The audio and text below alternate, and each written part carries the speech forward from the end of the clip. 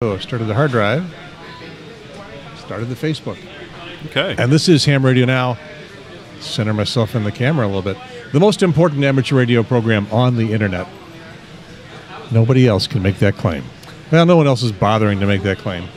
And we're going to do episode 388, Florida Spectrum Management. That's all I could squeeze in on the title. I'm Gary Pierce, KN4AQ. Ham Radio Now is brought to you by Arvin at HamRadioNow.tv. Send him money. And let's get to the guest. Here is Bryan with a Y, Fields. Boy, I don't like the way my computer is not responding very well, so we'll see how this goes. So here's Bryan Fields, W9CR of the Florida Amateur Spectrum Management Association. Welcome back to Ham Radio Now. You've been on many times. I've been on a couple times, mainly for Tapper DCC stuff. Yeah, we did one show just talking, I think, on Skype. Yeah, we did. Previously, I think it was relating to some of the issues with the Florida repeater console, and I'm not going to rehash a lot of the history there. It's there if people want to see it, but we had some issues with the Florida repeater console. The membership got together and decided we needed to go in a different direction. And now, at the end of last year, it was decided, because we wanted to go for the nonprofit status, 501c3 status. The previous Florida repeater console had never really filed a federal tax return or any stuff like that. So they incorporated? They were incorporated in the state. So they should have. They were incorporated as such, but it never happened. So we started FASMA, the Florida Amateur Spectrum Management Association, to be a little bit more inclusive than the repeater console, so that amateurs in the state of Florida can join it and be members. We want input from the guys doing the weak signal portion of the band. We primarily do repeater coordination, but we need to have input from everybody that's using the band so that we don't inadvertently cause problems. And by having that input, we can avoid that. But so repeaters are the 800-pound gorilla. Yeah. Of spectrum use in VHF and UHF, but there is other stuff, as you say. And there's a lot of other stuff, and we need to be cognizant of what they're doing out there. Remember when I was involved in Sarah back in the late 90s, early 2000s, when packet radio was a thing, and Sarah said, we coordinate repeaters, we don't coordinate packet. Packet might have been difficult to coordinate, but it still needed something, and Sarah wouldn't do it. They said they would help, but they didn't want to do lists and you can do this and you can do that, so they stayed away from it. Being more inclusive is probably a good idea. Yes, it certainly is. Now, what we did at the end of last year is we decided it would make sense to do kind of an asset transfer and an an intellectual property transfer of the FRC assets into the new 501c3 corporation, which is the Florida Amateur Spectrum Management, or FASMA. And we transferred that. We're now operating as FASMA. We have a steering committee that's putting together some initial bylaws so that we're going to have a provision, very importantly, for membership of individuals and also of organizations. So if your repeater, if your club has a coordinated repeater, they can appoint somebody to, vote on board business and things such as that, have a voice for the organizational users, which previously didn't exist. Now, we're taking input also from the membership and trying to figure out how we're going to fund going forward as well, in that, the ARRL has outsourced its repeater directory to RFinder, and getting paid for repeater coordination listings doesn't really happen. So we're exploring a couple different ways to do that. The league used to pay a pretty substantial amount to coordinators to get that information for the repeater director, so they're not paying for it anymore? No, they're not. They will pay for it through RFinder if they're kind of the exclusive access to it. And in our founding documents, in our articles of incorporation, we're actually subject as a nonprofit corporation in the state of Florida to the Florida Open Records Act. So this is important because the previous organization wasn't very open, and when people asked questions, they became even less open. So we said the way to solve that is if you give us something, it's going to be a record, and we're going to have to disclose it if somebody asks, which shouldn't be an issue for any corporation. We want people to know what we're doing, where the money's going, if money is being spent. To date, we've not really spent much other than, I think, about maybe $180 for printing a banner and purchasing. Very nice looking banner. Thank you. We actually had professional help with that. Somebody that was a graphics artist, and I have such an appreciation for the graphic artists that are out there. It seems so easy to look at, but there's so much time involved in that. So that's how we're blessed to have a good amount of money in the bank right now, but we need to figure out a way to fund going forward because we don't want to just spend that down and not have a solution. So without relitigating and fighting the old fight, the previous folks running the Florida Repeater Council didn't want to let it go, but it appears that finally they did. That they relinquish it, at least gentlemanly. Yes, I mean there was no further challenges. We called a special meeting. Yeah, put that on YouTube. Yeah, there was an emergency members meeting called that a couple of the board members from the FRC board at the time did show up. There was some finding of facts, and we had basically the members did not stand for it, and we removed the current board. We removed the bylaws that were put in place by them that very famously in February of 2017 at their meeting, they removed all the members from the organization. Yeah. Which is, anyways. It was weird. Yes, it was very weird. It would be akin to the ARRL removing the members from the league, you know. So they could do a couple things to impede a changeover. First of all, they could withhold all the records. And second, they could try to stay in business and keep doing what they were doing, and you would be starting a second parallel organization. Neither of those appears to have happened. No, they did not. And I want to say one thing. The former treasurer of the organization, Doug Stewart, I believe was his name. I haven't really talked with him, but a couple of our other board members now did. And he did a lot of good for the organization, for managing the money, and for making certain that the records and the finances were preserved. I would like people to know that, I think he kind of got caught up in a lot of the stuff. He really had a desire to serve radio amateurs, and he did some great stuff in that regard, making the transition much easier. So I would like to publicly recognize him for that and for his assistance. This kind of transition is not totally unique. It's happened before. In my history with repeater councils, which goes back into the 70s, there's always been the disgruntlement factor with people out there not happy with the way things are done. And there have been challenges, and we're going to start up our own group. The FCC rules are very small when it comes to what repeater coordination authority can be.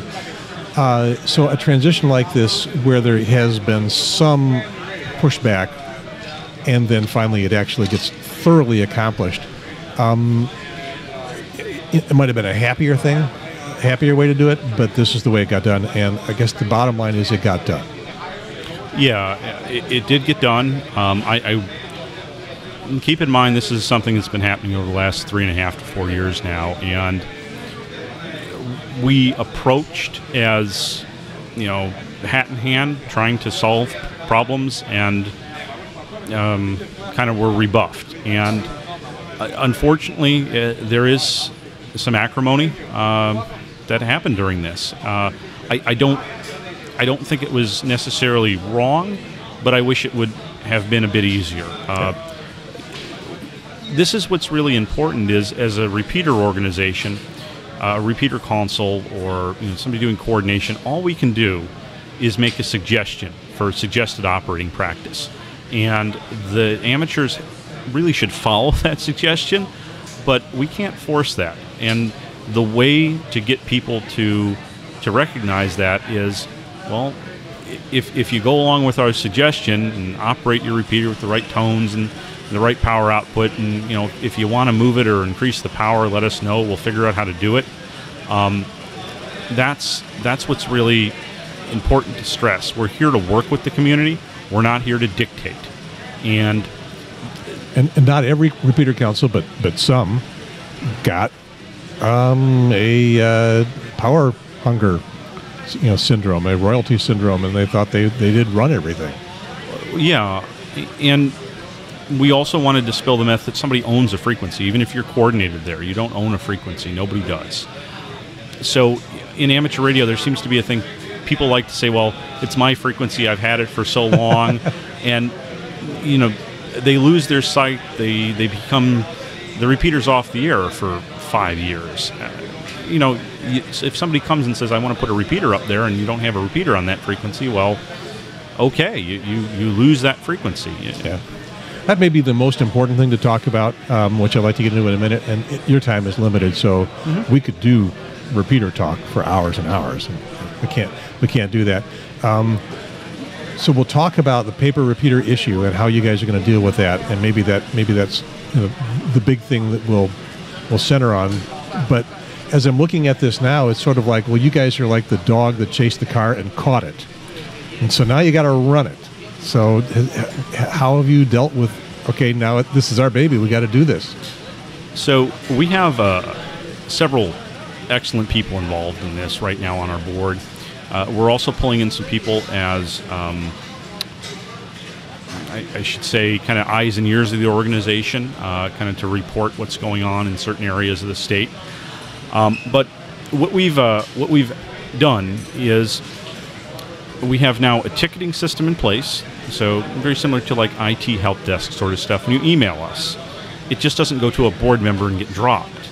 It actually opens a ticket, and all our board members see it, all our coordination committee people see it, and allows us to all comment on something if it needs that, or one person can claim it and work it.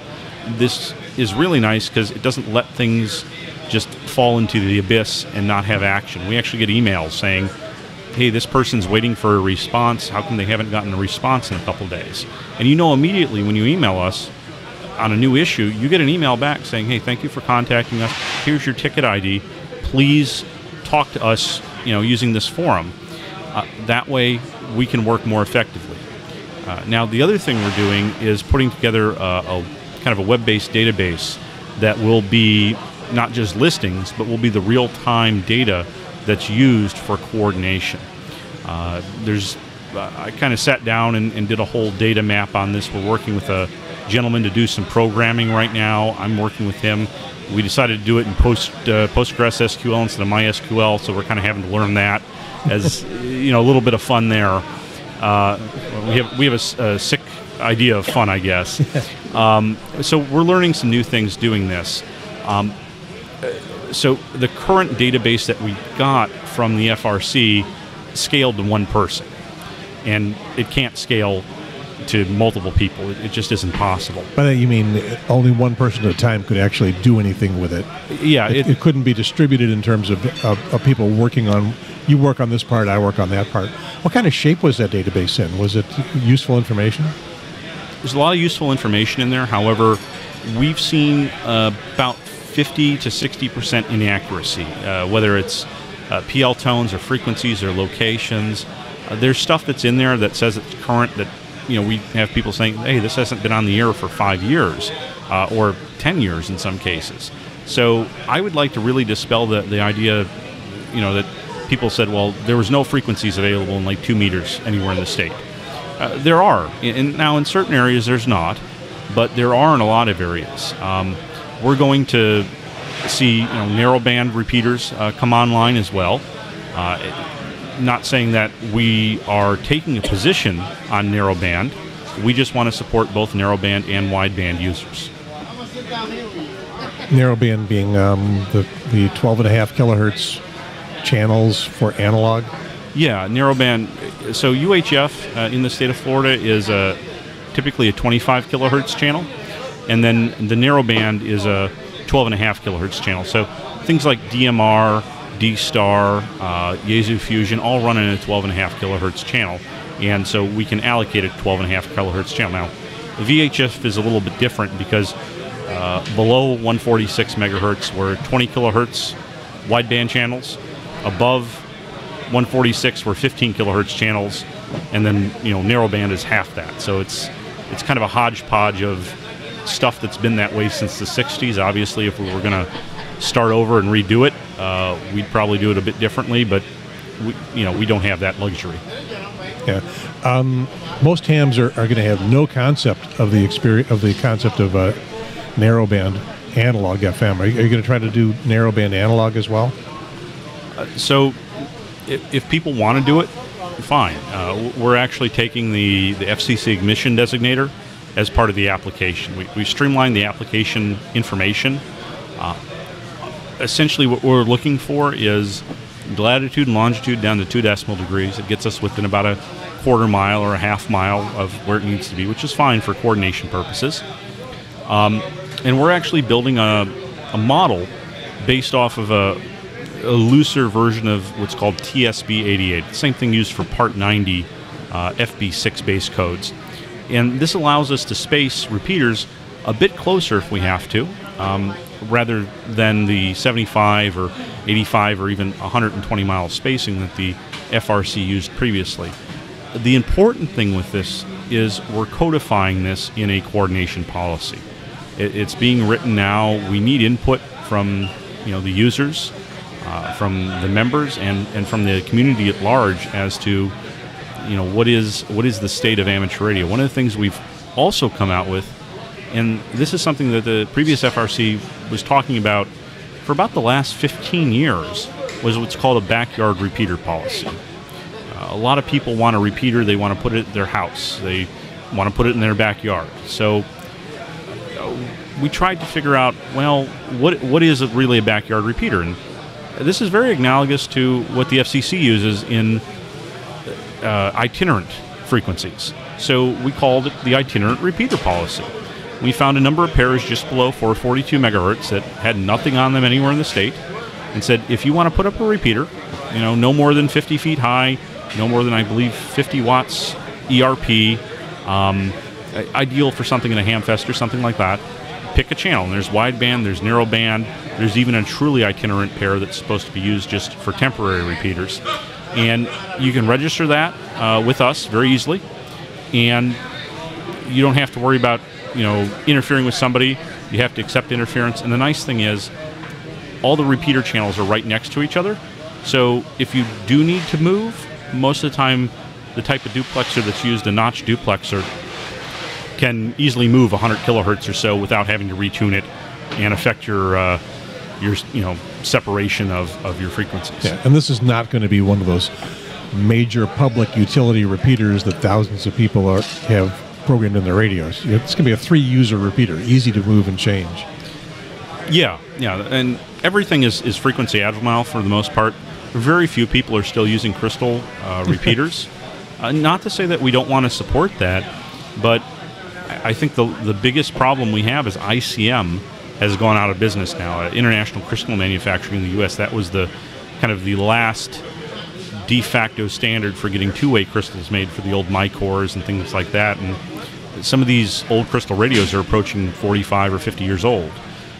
Even my chosen repeater that we use is a Motorola Quantar, and that hasn't been produced for almost 10 years now. But it is synthesized. It is synthesized. And the Yaesu Fusion repeaters, all the kind of new ham radio repeaters, stuff that the guys from Bridgecom are doing, are all synthesized. So it makes it a little bit easier to be frequency agile. Yeah, no more GE Master Pros, guys. No. So the other thing we are really looking at, which is tone access or PL or some sort of an access requirement on repeaters now. Previously, no new coordinations were granted without that, but a lot of stuff was grandfathered. This is one of the things we're really looking at, which is how do we solve this? And I believe what we're going to is everybody needs to run both encode and decode PL. What we're doing in terms of coordination takes advantage of FM capture effect of, interference contours and service contours and things like that, where you may not hear, or you may not have a completely free channel in terms of not being able to hear somebody else on occasion. It'll be very weak, though. Yeah. So complaining about hearing your co-channel neighbor as you were driving around town is not an interference complaint anymore.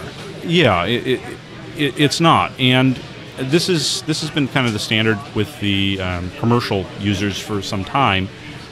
And it's not actually interference, because so long as you're in the coverage area of your main repeater, the way we're engineering this, that repeater is always going to be at least 18 dB stronger than the interfering signal. And for FM, that's what you actually need 12 dB for the capture effect. So that gives us a little extra, and most of the time it's going to be a non-issue. I mean, we're talking a fairly weak signal in the first place, but it, for the first time allows us to actually model it. And the software that's available for this is, there's Splat, which is open source under the GNU GPL, which is very important.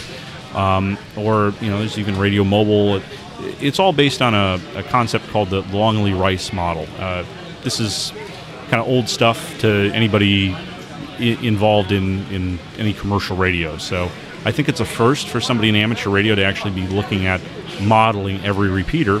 And it's really neat. Once we have the models built, we can pull up adjacent channels and co-channel repeaters on Google Earth, basically, and look at it and see what the contours look like. It makes a colored plot on a map, and it shows where the overlaps are and makes it easy to see. Is the idea of paper repeaters that have been coordinated for years and years and haven't been on the air, is that the number one sticky wicket? So, yeah, there's certainly gonna be some controversy here with this, and I don't think we're gonna be able to make everybody happy, but we're looking at a policy to really address that. The one thing I want to stress right now is if you had a coordinated repeater, you still do. We don't need to get a renewal on it. Once we have the system in place, we're going to start sending out some renewal information, how to make it happen. For the time being, though, don't worry about that. You're still coordinated, you're still good. As to the paper repeaters, the people that have a coordinated repeater that's been offline for years, basically, right now, if somebody actually approaches us and says, I want to put a repeater on this frequency, this guy's been offline for X number of years, the first thing we do is we'll reach out to the coordinated trustee and say, hey, what's going on with your repeater? And we'll do that through the ticketing system. So you'll get an email, and we'll actually track it and see, is it responded to?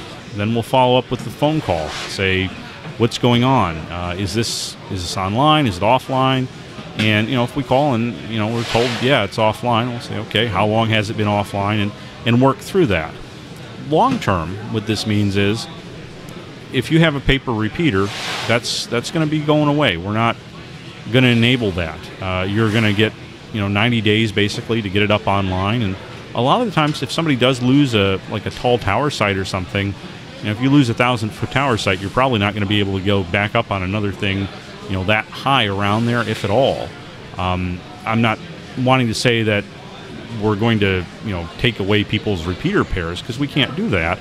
But in terms of coordination, yeah, you shouldn't be able to monopolize a frequency and not do anything with it. I think the issue has been, other than just people being lazy about getting their stuff done, is if your repeater has to come down and you're worried about relinquishing the coordination because you could never get coordination because of this, there aren't any more pairs left. Well, with everybody hogging those pairs, yeah, there aren't any pairs left. But if you effectively put in a system that makes sure all the frequencies are in use with repeaters that are actually on the air, there's probably still going to be a pair left. And if you have to relinquish, your odds of being able to get back on the air sometime later when you can are getting better. Oh, definitely.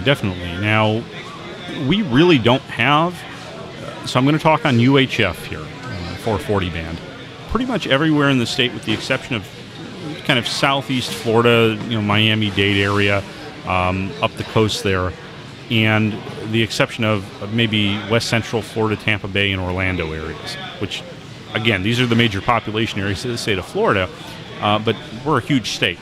In most other areas, it's very easy to get coordination. We actually just found a couple pairs open in Miami. We did some coordination down there of a smaller coverage area repeater, but it fit in between two repeaters very, very well and worked fine. I think we actually just recently did a VHF coordination down in Miami, of all places. So they're there, and we just have to identify them. And as far as you know, are there paper repeaters in the Miami area, for example? Are there frequencies that have been coordinated but haven't had anything on for years? Yeah, we're aware of a few. We're just not at that point where we can really start going after it. We want to get the tools that enable us to work as an organization up and running, and that includes bylaws and membership and really the organizational stuff first, and the database stuff. Start working with that, and then we can start addressing some of these bigger issues. We have to have good data first before we can start going after the people that have the paper repeaters. Yeah. So with the dog catching the car, have you found yourself and the guys you're working with enthusiastic about doing this, or are you going into it kicking and screaming because after you won your fight and now you've got to put up or shut up? Well, yeah, that's and I do want to clarify something. I think I said something that was a little wrong there. We're not coming after people that have paper repeaters. We're looking at if your repeater isn't going to be on the air, you should really, in good amateur practice, you should relinquish the frequency and relinquish the coordination so that somebody else can, if they want to put something up, can do it. We're noticing most repeaters sit unused most of the time. I've kind of joked even that, we could coordinate two repeaters, on different PL tones in the same city, and they would never notice it in a lot of cases. So, that's the thing I really want to tell the amateurs in Florida is, get out there and use the repeaters. Have some, QSOs on them. I remember 10 years ago being on repeaters and talking to people all over the place. If DMR is your thing, get on the DMR repeaters, make some noise. Get on P25, get on Fusion, get on FM, and have some fun with it. Now, I'm sorry, you just asked about what we're doing for. Was it the recoordination there? Was it? Well, what I was getting at was, are you enthusiastic about what you're doing, or did you? Okay, you got this thing. Now you've got to perform. Yeah. We as you said, are we enthusiastic about working coordination now? So, a lot of us are. We're actually looking for people that kind of want to get involved in. It's a thankless job. You have no real authority to do anything, and you don't get a fancy title and don't get a high-vis vest, but we think it's very important work. And a lot of it takes a reasonable person and takes kind of a mediation aspect of it. So we would love to see more people get involved in it, and if you do, you can say, hey, I want to help out, here's my qualifications. We would love to have some people that have a background in, like RF propagation and stuff like that, get involved that know that, or at least want to learn that and what it means to do that. That being said, yeah, it's a lot of work, and I'm not going to take on something that I know I'm not going to be able to do. I like to undercommit and overdeliver, and we've made a lot of progress. We're still actively coordinating repeaters, so. That's where we're at, and if I want to stress this too, we're an organization that takes ideas from our membership and from the amateur community. So if you have an idea, please propose it. And we'll track it, and we'll get somebody working with you on it to get it out there. And is this something we need to see? Are we doing something wrong? Let us know, and let's work together. Because what we don't want to have happen is us to just kind of work as the repeater gods and dictate, because that's not how you get buy-in from the community. At least you can say, we have a voice in this, and we want to work together on it. What kind of reaction are you getting from existing repeater owners? Are they checking out who you are and cooperating? So, yeah, I mean, the response has been, I think, very, very good. We have some people that are rightfully concerned, hey, how do we renew our coordination? What's going on with that? And we have some kind of frequently asked questions on our website. But that's why, I want to tell the current repeater owners, the people that are coordinated, don't worry about your coordination. We're not revoking coordinations. That's it. Most of the response has been great. You're never going to be popular with everybody, and I know that's why I tried to get a lot of different people involved in this. I got to say, our chairman John Pearl is just a great guy, and he is excellent at running meetings and things like that. He's actually very, very good at the job. Lou Romero, W4LT, he's been great to work with. He's helping out with coordinations. His background's in broadcast engineering. Steve Zingman's involved quite a bit. And these are all people that are involved in amateur radio. I think I'm forgetting somebody in there, but we have other people that have kind of asked not to be named because they're just doing kind of the eyes and ears of the organization, which is fine as well.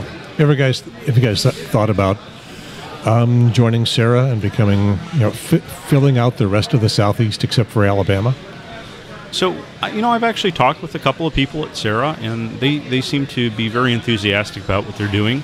When I was there, the number one thing they were scared of is if Florida wanted to join Sarah, because it would be the tail wagging the dog. Yeah, and the issue with Sarah is, I reviewed a lot of their bylaws, and it seemed to be maybe they're effective, but we might be trading the devil we know versus for the devil we don't, just for the sake of change. And I think it's very important to have an open organization. And if Sarah works up there, that's fine. We're actually working with Sarah on the border. If you're within 100 miles of the border, we notify Sarah and say, hey, here's a prior coordination notice. They do the same thing that the FRC did in terms of coordination. They just look at height versus spacing for cold channel, and they don't really take anything more than that into account. So, because they've got lots of new tools that they've been using for looking at the same thing at contours and a fairly advanced way to figure things out. Plus, I haven't seen it, haven't worked with it, but a new online system for doing coordinations.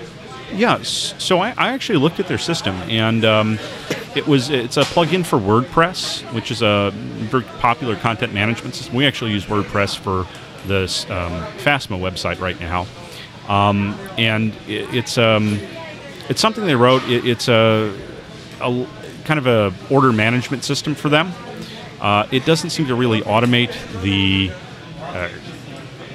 generation of maps and so forth. I didn't see that functionality in it, but we're doing our own thing down here, and I wish Sarah the best up there.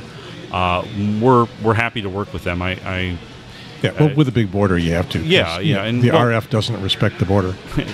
Certainly, and we're also working with the guys up in Alabama, the Alabama Repeater Council. I think there's even Mississippi. That's Mississippi, Sarah. Yeah, that's Sarah. Alabama's the one that's out. And they're 20 kilohertz across the band where they can be. Yeah, which makes it a little sort of the odd state out in this part of the world. Yeah, actually, on UHF 20 kilohertz, I don't know, it makes a lot of sense. I'm talking on 2 meters. Oh, on 2 meters, yeah. Even okay, yeah, that's interesting. Well, the good thing is that's not a huge population center for us. It's not a huge population center for Sierra either, so we don't have a lot of contention up there. It's probably one of the saving graces of that. Okay, so the last thing you had surprised me when you were saying that RFinder wanted exclusivity of data.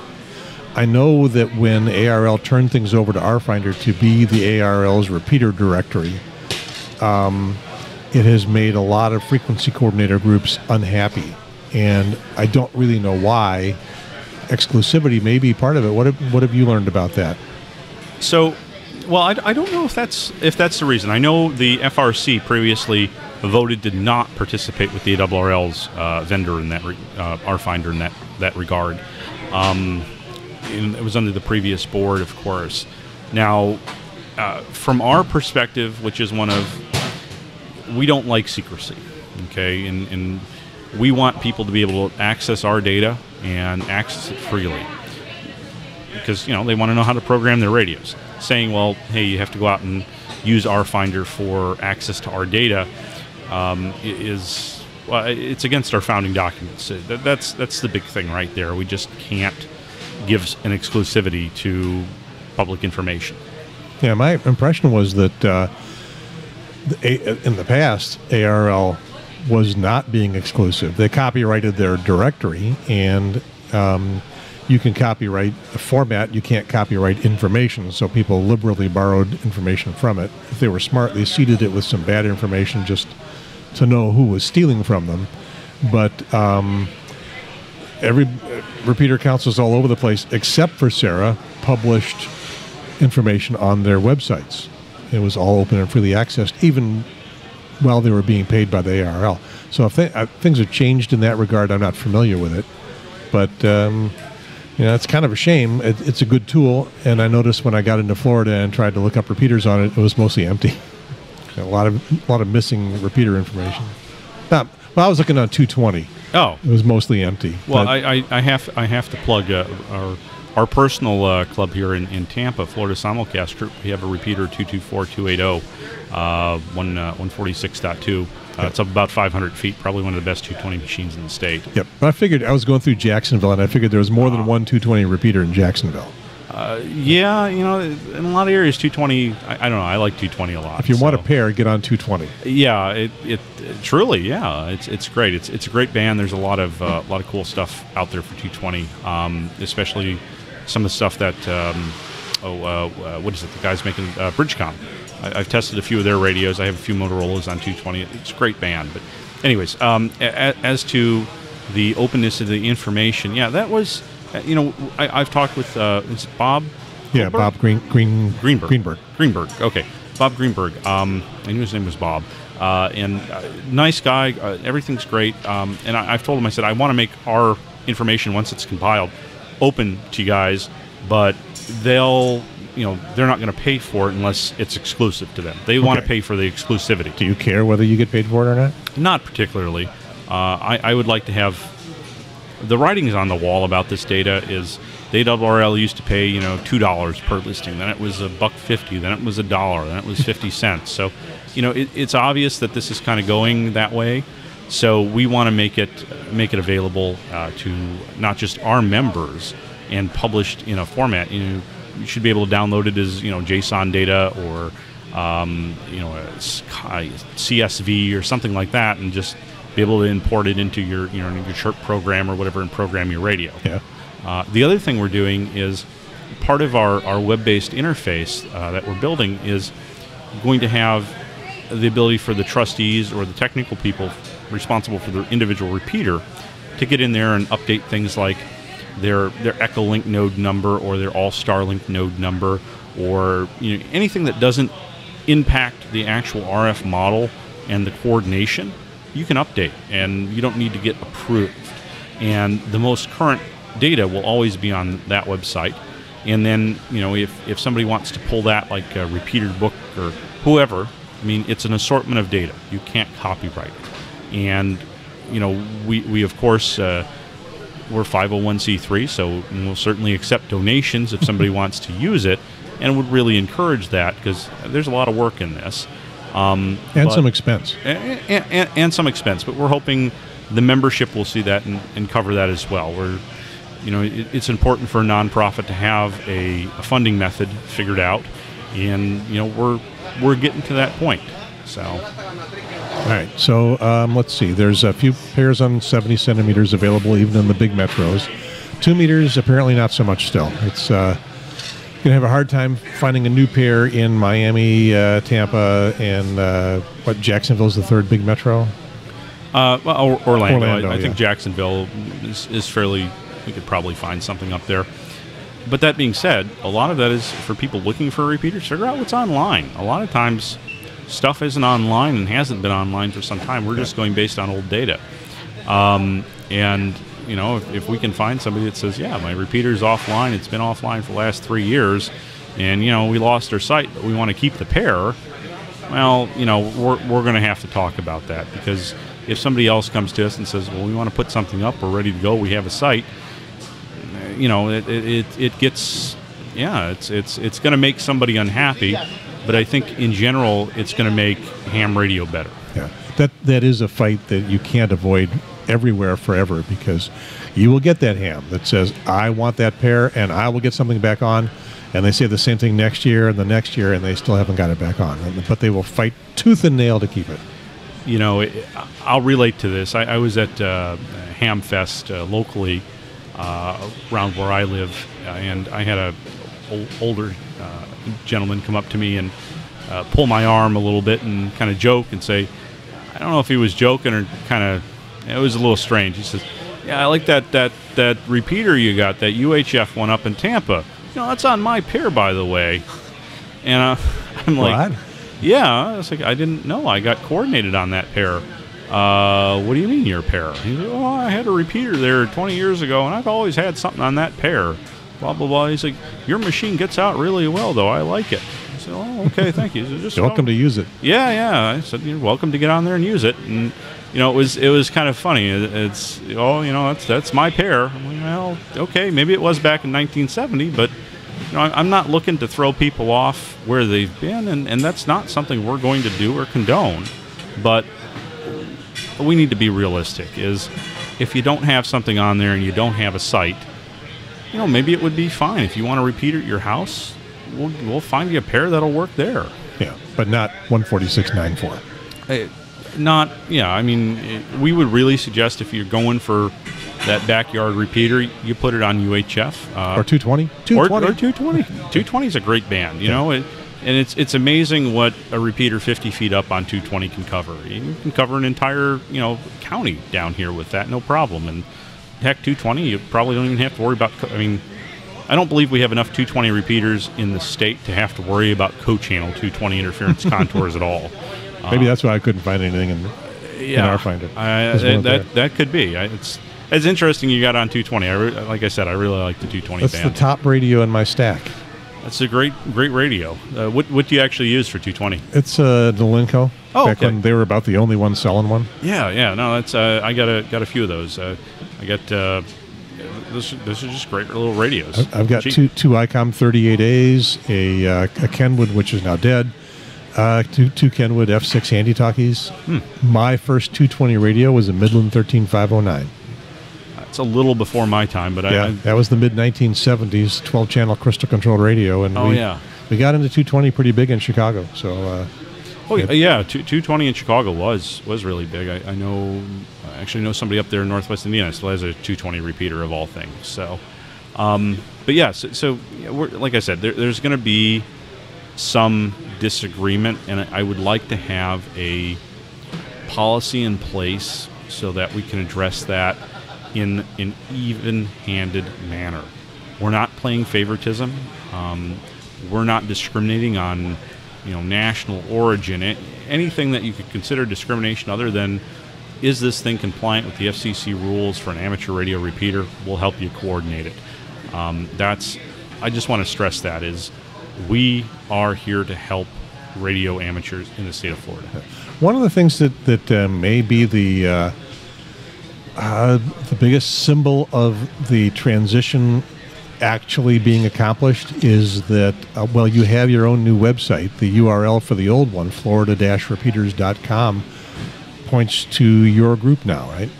So you got that URL, and that can be a hard thing to get if someone doesn't want to let go. So it's florida-repeaters.org. .org points to, if you actually go there, it'll go to a specific page on our website. So, like I said, we did get it transitioned. What is the current website? The current website is FASMA.org. So just the initials, FASMA. .org. And go there. And fortunately, it didn't spell a word; otherwise, you'd never be able to get that. No. I tried to do something that was, inclusive, and different, and described it. And fortunately, Florida Amateur Spectrum Management Association sounds like a kind of a mouthful. It doesn't fit on a banner nicely, but FASMA does.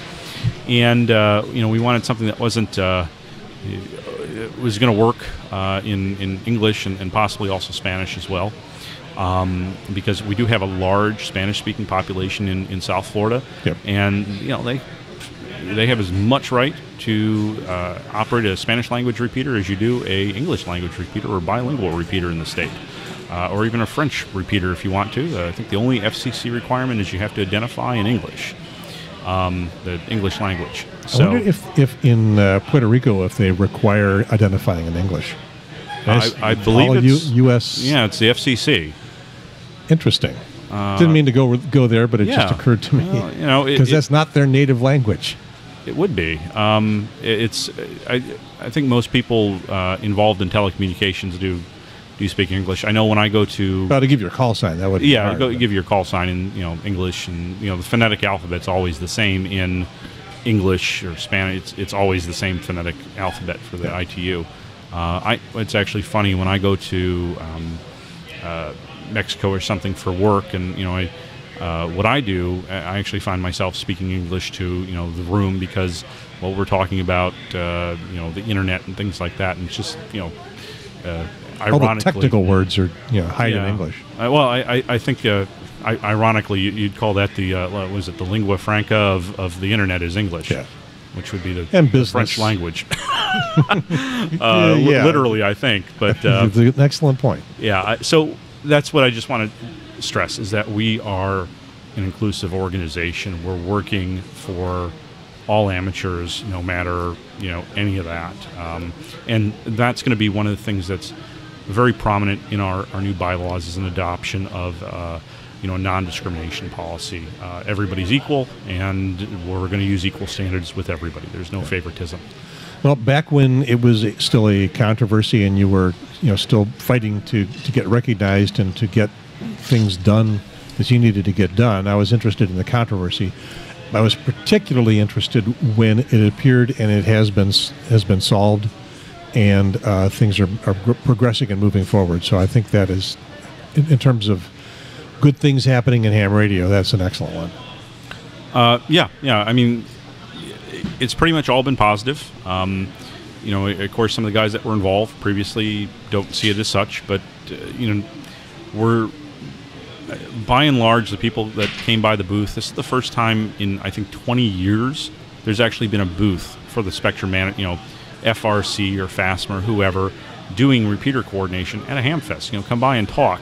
Previously, they had a members meeting, which was a bad forum to address issues when people need to talk for more than 5 minutes, and it was very contentious to do that under Robert's Rules of Order and things like that. So we find it's better to talk with our membership and address their specific issues and take some notes on it than trying to do that in an open forum and everybody's got other stuff they need to address, and it just, you're asking people to come by and sit there for 2 hours and listen to everybody else's problem to get their own problem addressed. Where that is kind of painful. Yeah, where we can just do that. Typical city council.